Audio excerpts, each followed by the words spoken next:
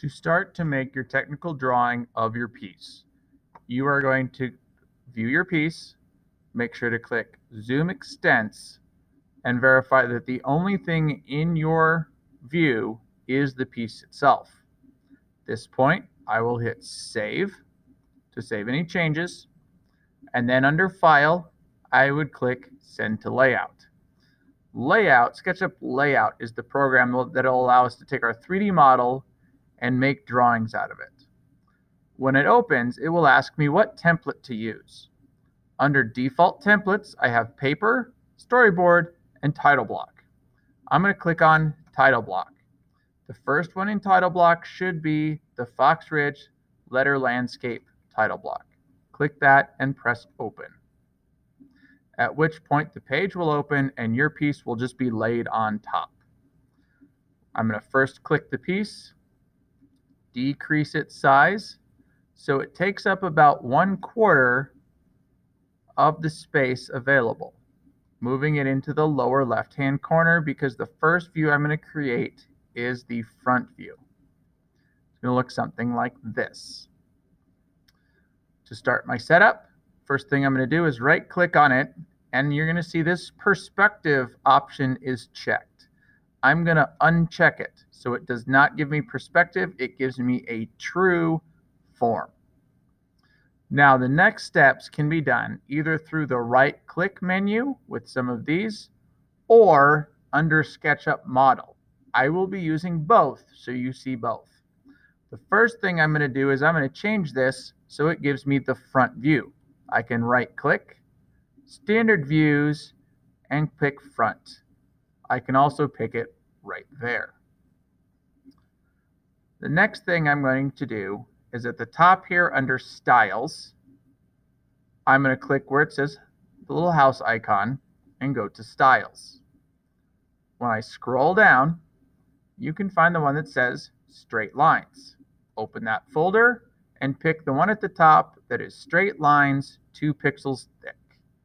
Your drawing should look something like this.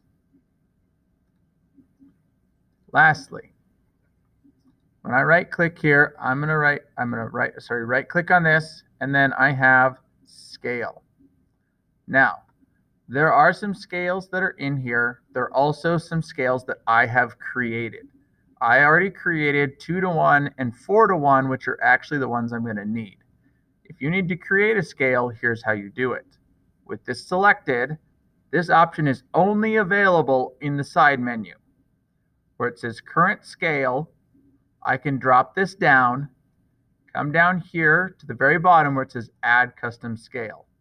At this point, like I said, I've already created 2:1 and 4:1. If I needed to create 8:1, I would change the first number to whatever it is and click add custom scale. That puts it in the list. We're going to follow the same format that we do with fractions, where half gets divided in half and becomes a fourth, fourth gets divided in half and becomes an eighth. 1:1 gets multiplied, becomes 2:1. 2:1 gets multiplied, becomes 4:1. 4:1 gets doubled, becomes 8:1. 8:1 would get doubled and become 16:1, and so on. So make the ones that you need, not necessarily just the ones that I have. As I look at this, it does a pretty decent job of almost filling up this lower left-hand corner of the page at almost 4:1. So I'm going to go ahead and scale it to 4:1. If it starts to cut stuff off, this is where your center handles can be used to adjust the size and shape of the box. It is best if this blue box fits tightly around your view. That way it's not overlapping any other views. We want the front view in the lower left-hand section. That is where it needs to be. To create the other views, I'm going to get in the move area. So I have my 4 direction arrow. I'm going to hold the control key down on the keyboard, which adds the plus sign.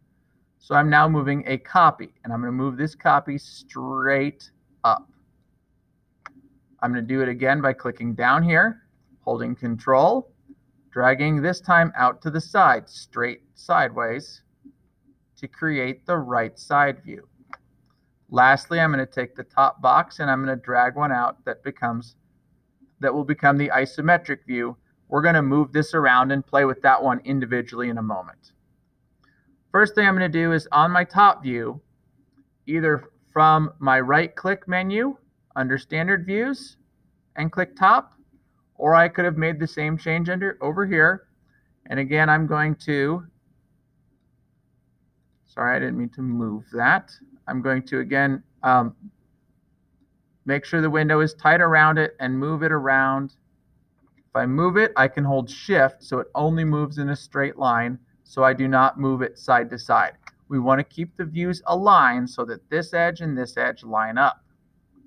I do the same thing on the right-hand side, where I'm going to change to the right view, and I'm going to use the middle handles. Do not use the corner handles. The corner handles will change its size and you'll have to go back and rescale it.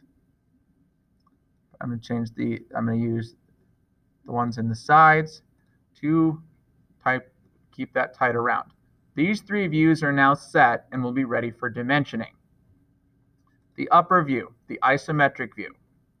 I'm going to drop down my box and change it to ISO. You'll notice right now it gives me a three-dimensional looking view, but it is too big. I could enlarge this to include everything, but I'm not going to yet. I am going to, just in this one, decrease the scale by 1/2. So if everything else is 4:1, half that size is 2:1. If my other options were 2:1, I would go 1:1. These were 1:1, this would be 1/2 inch equals 1. So it's half the size of the rest. I'm then going to go ahead and pull the window tightly around my new isometric view, not cutting anything off. Move the last one. And I'm going to move this up into near the corner. Do not put it right on the edge because it will cover up your border, and we don't want to do that.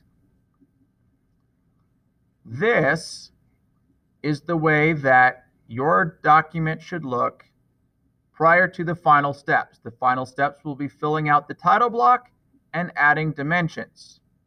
To make this easy, I'm going to make a part 2 video that shows those steps.